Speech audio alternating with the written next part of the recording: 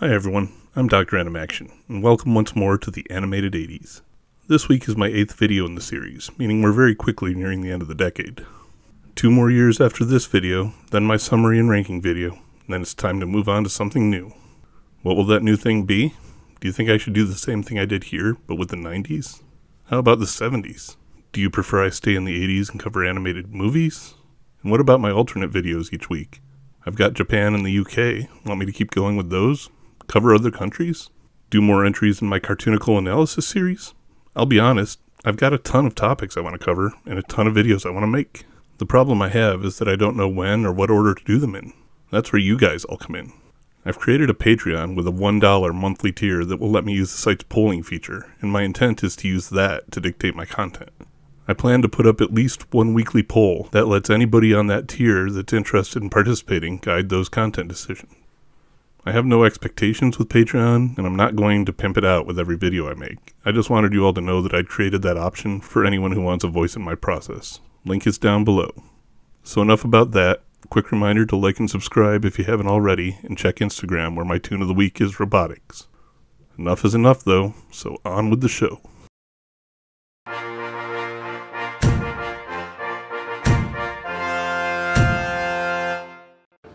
Yeah, it's a bit much. Before we move on, let's do a quick recap of where we landed in 1986. We talked about some series that pushed the absolute limits of the toy-cartoon relationship. We talked about cartoons covering a wider range of source material, even going so far as to expand into R-rated movie territory. I mentioned the introduction of space westerns in the most pure sense of the term, a deepening divide between genders, and even more channels entering the animation arena with Nickelodeon and their exclusive ongoing series from the year. Do those observations hold up, and does the decade continue to expand on them, or was I finding patterns where none exist? Well, it's time to find out as we dive headfirst into 1987.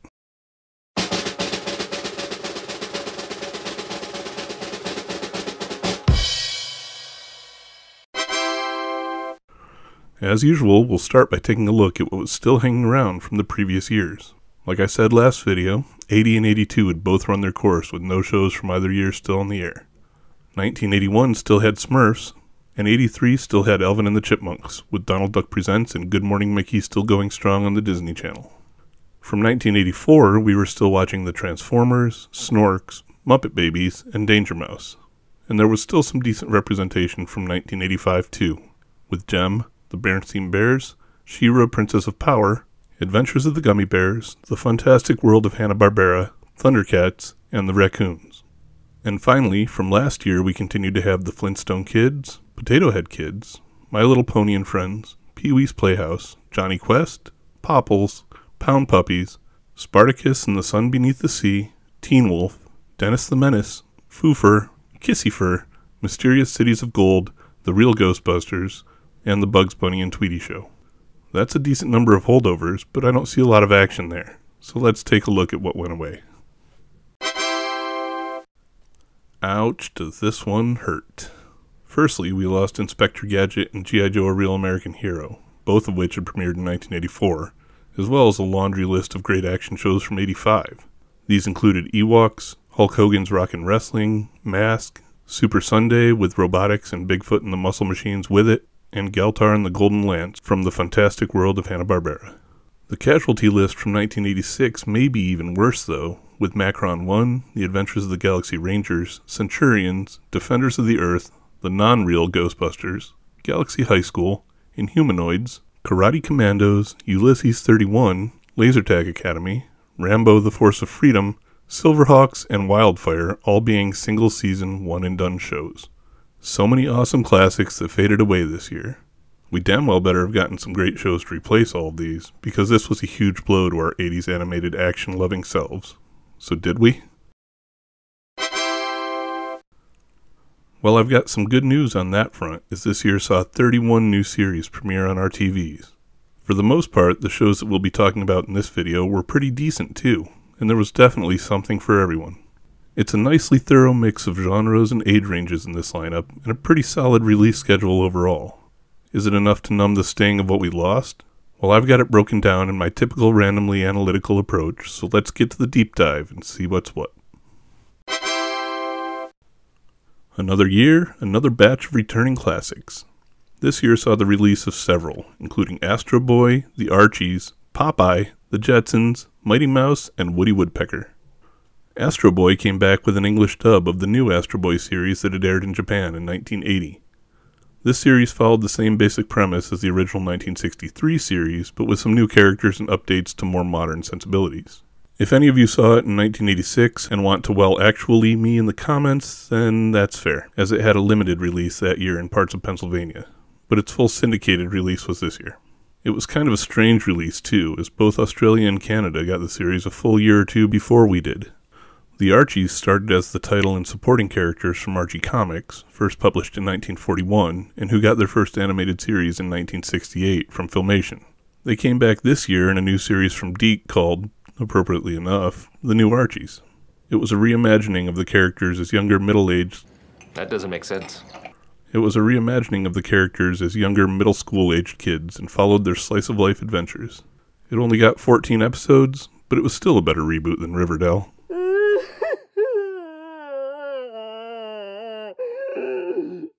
Popeye made his second return this decade with Popeye and Son. This one focused more on the Popeye family than just the Sailor Man, with the son having the same spinach-based super abilities as Dad, though he also hates the taste of spinach. This one also had another interesting spin on the series by continuing to make Popeye and Bluto mortal enemies, but having their kids actually have a fairly decent relationship. The Jetsons also came back with new episodes as their official Season 3 after a year off in 1986. And Mighty Mouse made a second comeback this decade as well, with Mighty Mouse, The New Adventures, oddly enough created by the controversial animator Ralph Bakshi. This one made Mighty Mouse a more traditional superhero with a secret identity and a sidekick. It also, as you'd probably expect from a Bakshi cartoon, contained a lot more satire and risque humor than any of the older series. The final classic comeback this year was from a character making his first 80s appearance, Woody Woodpecker. This one basically took the Looney Tunes formula, running 90-minute blocks of old Woody cartoons featuring him and his supporting characters like Chilly Willy, and interspersed with musical montage numbers. Sure, you could watch any number of Woody reruns at other points in the decade, but this was his first new series. This year also brought a handful of series, much like Foofer from last year, that I just don't know what to do with. So we'll throw them all together here and get them out of the way. These shows include The Little Clowns of Happy Town, Seabert, Little Wizards, and Mapletown. The Little Clowns of Happy Town were one of several properties in the 80s, joining others like Bozo, Ronald McDonald, Pennywise, etc., that probably caused a huge surge of coulrophobia amongst 80s kids. This show basically told the story of a group of creepy clown kids on a quest to spread happiness and positivity, with some negative Nelly villains often standing in their way. And yes, I said Negative Nelly, which is honestly better than the villain's actual name of Awful Be Bad. Mapletown was a new Japanese import this year that followed the story of an anthropomorphic rabbit named Patty, Hopper Rabbit. Clever. As she attempted to retrieve a stolen bag of mail from the thief, Wild Wolf, another creative moniker. The Hopper Rabbit family ends up settling in Mapletown as mailmen, and keep an eye out to stop Wild Wolf and his dastardly schemes. This next one, even though it aired on network television, ABC specifically, is one that I have absolutely no recollection of whatsoever. Little Wizards was the story of a prince whose father was murdered by an evil wizard who, together with his magician teacher, dragon, and 3 monsters, fight to stop the evil wizard so Dexter, who is the prince, can retake his rightful throne. The description sounds like it could potentially qualify as action, but the intro doesn't really look like it. Let me know if you've seen this one and how you'd classify it, as I'm completely at a loss here.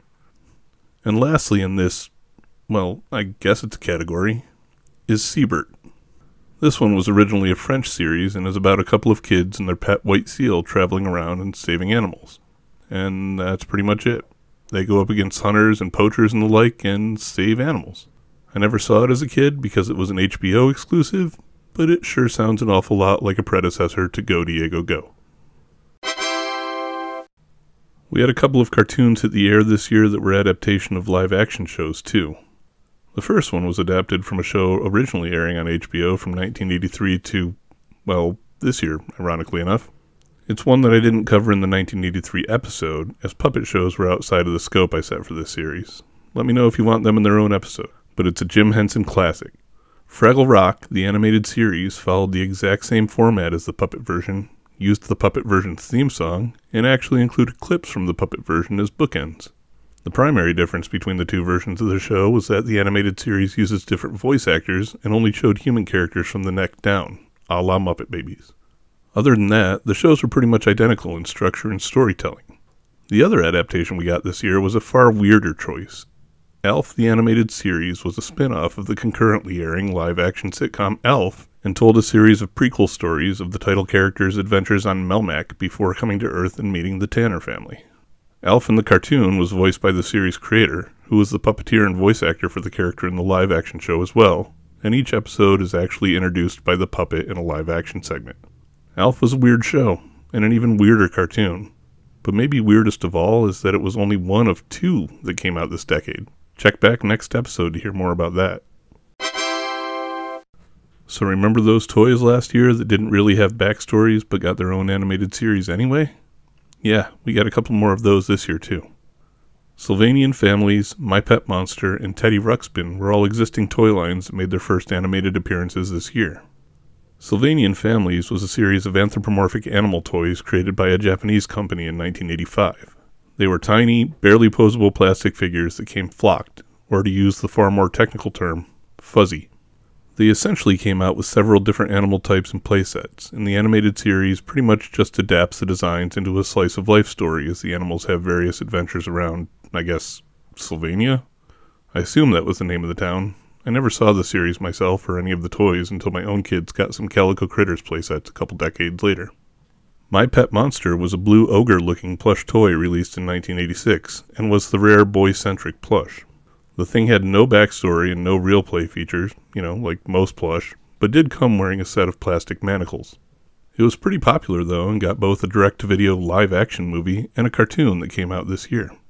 The cartoon follows the antics of a boy named Max and his pet monster named Monster, who turns into a stuffed animal when the manacles are clamped on. No one knows that Monster is really alive other than Max's sister and his best friend, and they basically just spend the series trying to keep it that way, as they're stalked by a nosy neighbor, or keep Monster from being captured and taken back to Monster World. I remember the toy, but I never had or wanted one, and I can't say I watched the series. But finally from the toy shelves this year came The Adventures of Teddy Ruxpin. This series was based on one of the earliest animatronic toys I can remember, Teddy Ruxpin. It was a mechanical teddy bear with lifeless eyes that had a tape deck in its back that would make it move and react when you put story cassettes in. For those of you who don't know, a tape deck was a player for a type of magnetic media that contained data or audio back in the Stone Ages, called a cassette. The tapes, which is actually another word for cassette, that you put in Teddy were essentially audiobooks that told different stories around the character.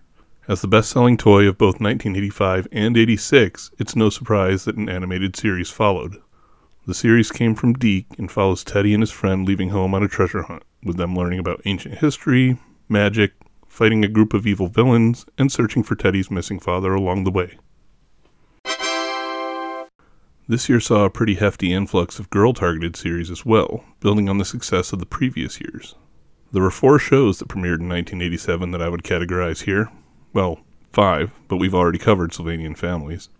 The 4 I haven't talked about yet, though, include Maxie's World, Beverly Hills Teens, Lady Lovely Locks, and Hello Kitty's Fairy Tale Theater.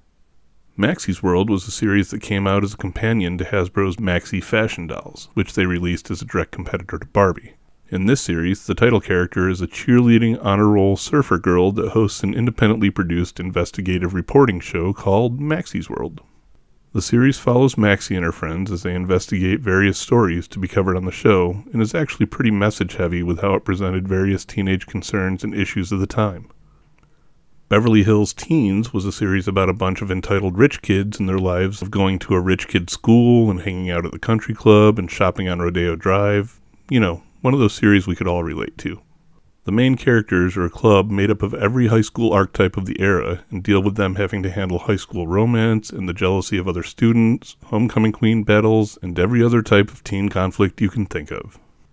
Hello Kitty's Fairy Tale Theater took Japan's ridiculously popular Hello Kitty characters and put them into a series that had them spoofing famous fairy tales and pop culture stories. It ran for 13 episodes, with each episode telling 2 different stories, and covered everything from Cinderella to E.T., Dracula to Jaws, and plenty more. It sounds like a series that would have appealed to all kids, and is interesting to me as I research it for this video, but it had Hello Kitty as the main characters, pretty much ensuring it would never be seen by boy eyes. And finally in this category, we have Lady Lovely Locks and the Pixie Tales. This series focused on a group of hair-themed characters and animals, along with their living hair accessory sidekicks, the Pixie Tales. It was similar in structure to what Strawberry Shortcake did with food-based characters, which was appropriate as it was produced by the same company that made that show. Lady Lovely Locks and her friends fight against the attempts of an evil duchess to take over the kingdom of Lovely Locks through a series of episodic evil schemes. I personally don't think that the girls got anything this year that could rival She-Ra or Gem, but I wasn't really the target audience, so any ladies watching this series will have to share their thoughts on the subject below. Building on the space western concept introduced by the Adventures of the Galaxy Rangers in the previous year, 1987 gave us two new series that employed the formula. We'll start here by looking at Brave Star, one of the members of 80s action royalty. This show told the tales of a superpowered sheriff based on a Native American archetype, though he was actually a member of a group called the Tribe, which seems to be a non-nation specific amalgamation of descendants of actual Native Americans, as he protects the space frontier planet of New Texas from outlaws and bandits. Together with allies like his transforming, talking, mechanical horse companion 3030, Judge J.B. McBride, his foster father Shaman, who probably deserved a spot on my recent top 10 dads list, and his deputy Fuzz, combined with his amazing superpowers of eyes of the hawk, ears of the bull, brains of the bear, feet of the puma. Yeah, those. Protected New Texas's citizens from various threats like the Kingpin-like Stampede and evil villains like the Carry-On Bunch. The series only lasted for a single 65-episode season, even though it deserved way more, but at least we got an animated movie. The other space western of the year, Saber Rider and the Star Sheriffs, was built on the foundation of a Japanese series called Star Musketeer Bismarck. The original Bismarck series was bought by World Events Productions, rewritten and reordered, and then supplemented with a handful of new episodes to finally become the Western-themed Saber Rider.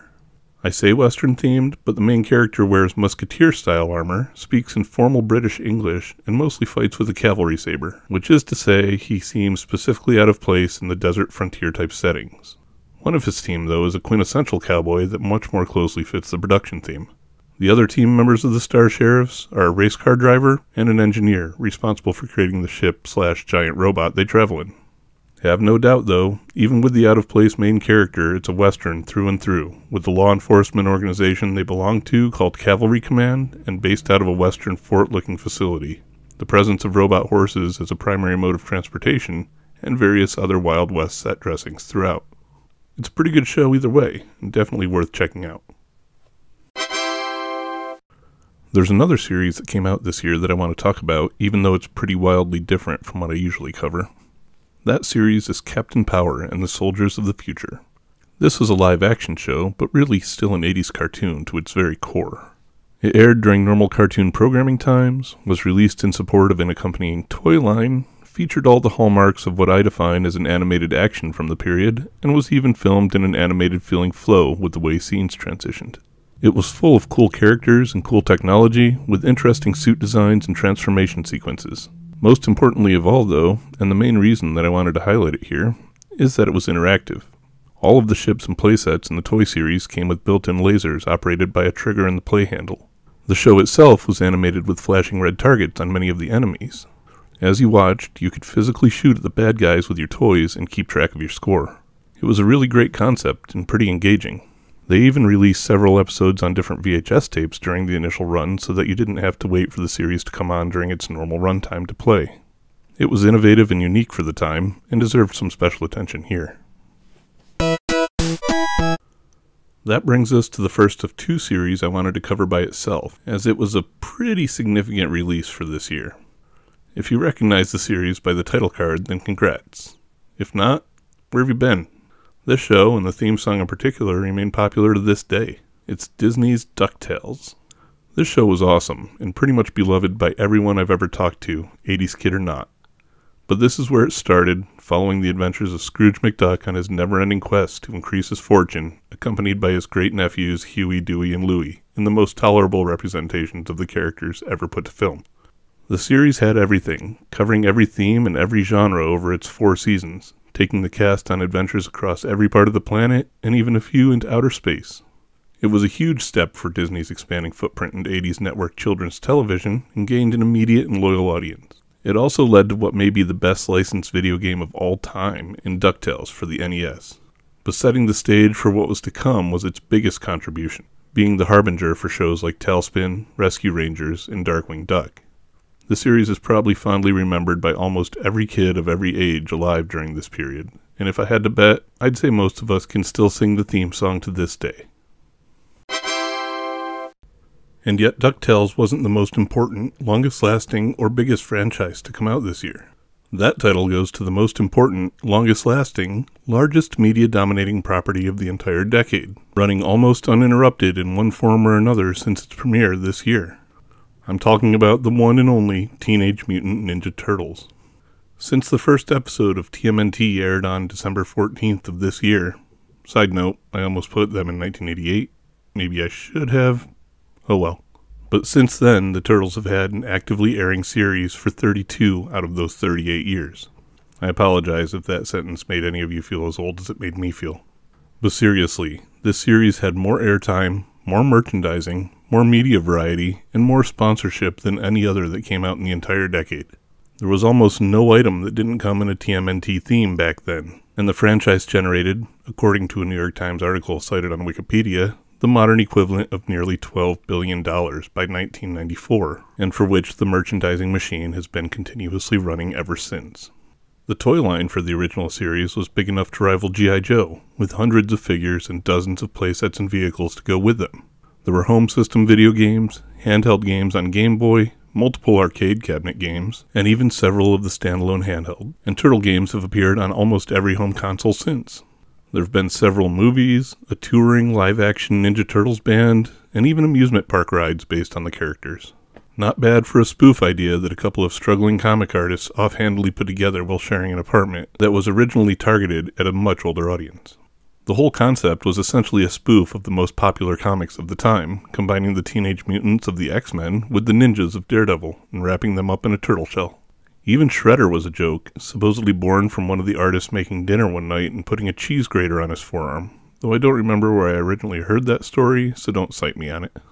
There's endless source material that could fuel TMNT videos for weeks, but for the sake of this video, I'll leave things there. TMNT was massive, is still massive, and doesn't show signs of stopping yet.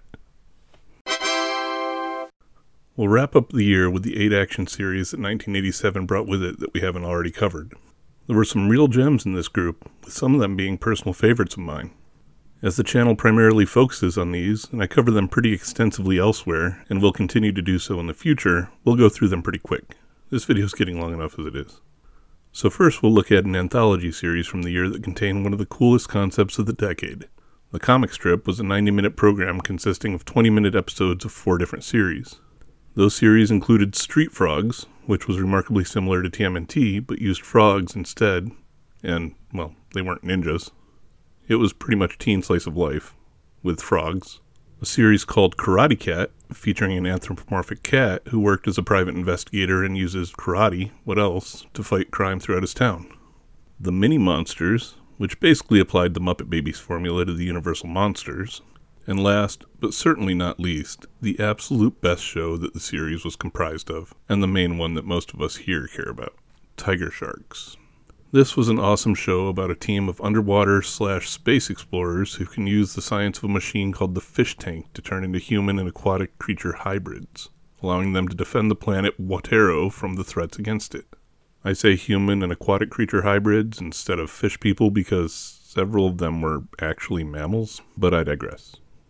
This year also brought us the Bionic Six, which followed a superpowered family defending the world from an evil scientist and his minions. Then there was Spiral Zone, which followed a team of the world's greatest soldiers trying to recapture the planet from an evil scientist and his minions. Starcom, the U.S. Space Force, followed a space-based military unit protecting the solar system from an evil scientist and his minions. We also got the sword and sorcery show Visionaries, Knights of the Magical Light, which told the story of a team of heroic knights with the ability to magically take the form of animals fighting against the schemes of a similarly powered team of evil knights. Dino Saucers followed the adventures of a race of anthropomorphic dinosaur aliens who came to Earth from its counterpart planet on the opposite side of the sun as they fought against their evil counterparts here on our planet, who were similarly powered evil dinosaurs. Sky Commanders was a series about a specialized team of mountaineers, defending a mysterious new continent and its wealth of resources from a team of similarly equipped evil counterparts. I know I'm making light of all the similarities between the series that came out this year, but I can't stress how much those similarities just didn't matter to me. I love that this era of cartoons realized that most of their core concepts weren't broken, so they didn't feel the need to constantly reinvent the wheel. At the end of the day, the characters, the technology, and the settings in each were different enough that I didn't, and still don't to this very day, care how much they had in common. I plan on doing in-depth deep dives of several of these series in the future though, so we'll move on. Lastly this year, we got a new version of the characters from Battle of the Planets, called G-Force Guardians of Space. This version got rid of 7's Arc 7 and the character names, and was an adaptation of Gatchaman that was a lot more faithful to the original Japanese series. That in itself is awesome, and I support a more source-accurate interpretation, but I personally can't get past the new character names. Ace Goodheart, Dirk Daring, Agatha June, Pee-wee, and Hoot Owl, or more familiarly to his friends, Hootie, sound more like spoofs than anything. I'm happy to report that as of June 2023, there are actually a relatively small number of these series that have no official way of being watched and never had an official release. These include the comic strip and its different series, Dino Saucers, Spiral Zone, Bionic 6, Seabert, Sylvanian Families, and Little Wizards. The Little Clowns of Happy Town doesn't have a full release, but you can pick up a few episodes on an import DVD if you're so inclined. Mapletown can also be bought on DVD in its original Japanese form, but be prepared to take out a second mortgage if you plan to go that route. Captain Power and the Soldiers of the Future was also released on a DVD, but is now currently out of print. Also, if you were wondering, no, the DVD doesn't have the animated target spots. Much like the Nintendo Light Zapper, they don't work on flat-screen TVs anyway. Lastly, for these titles, Lady Lovelocks got a full German DVD release, and Visionaries, Knights of the Magical Light got a full UK DVD release if you want to try and track either of those down. I know at least a few of these series can be found here on YouTube in their entirety, in varying degrees of quality, so that's a good place to start if you want to give them a watch. Some other series did get DVD releases, but are currently out of print and pretty pricey as well, including G-Force Guardians of Space, which had a release of the first 3 episodes, Bravestar, which can currently be watched on its official YouTube channel, and Starcom, the US Space Force, which is available on Pluto TV. A number of the other series from this year can also be streamed elsewhere online, with My Pet Monster, The New Archies, and The Woody Woodpecker Show available on Tubi, and Alf the Animated Series, Popeye and Son, Hello Kitty's Furry Tale Theater, and The Adventures of Teddy Ruxpin, all available on Prime Video. Everything else from this year has at least partial DVD releases available that I've linked below as usual, including Astro Boy, Beverly Hills Teens, Fraggle Rock the Animated Series, Maxie's World, Sky Commanders, The Jetsons, Mighty Mouse The New Adventures, Saber Rider and the Star Sheriffs, DuckTales, and Teenage Mutant Ninja Turtles. As usual, get them while they last, because in my experience, they don't. So that's everything there was to be had for 1987 US premieres. It was a pretty decent list when it was all said and done, but the question of whether what we got was good enough to replace what we lost is most definitely a matter of personal opinion. For me, some of my favorite 80s shows hit this year, but I'll refrain from saying any more until we get to my ranking at the end of this video series. Let me know what you all think of the year in the comments. I'm not sure what my alternating video for the week will be, so I guess you can consider that a surprise sometime around Sunday or Monday. Remember that if you want a future say in the decision, though, you can have one for $1 a month at the Patreon link below. If you liked this video and all things 80s and animated, then like and subscribe if you haven't already. This year and last got pretty freaking long, so I'm kind of looking forward to taking it a little easier with the smaller release lineups in 1988 and 89 over the next couple of weeks. Make sure to come back and see if those years are a matter of quality over quantity. Thanks for watching, everyone. Stay tuned and stay tuned, as in cartoons. Later.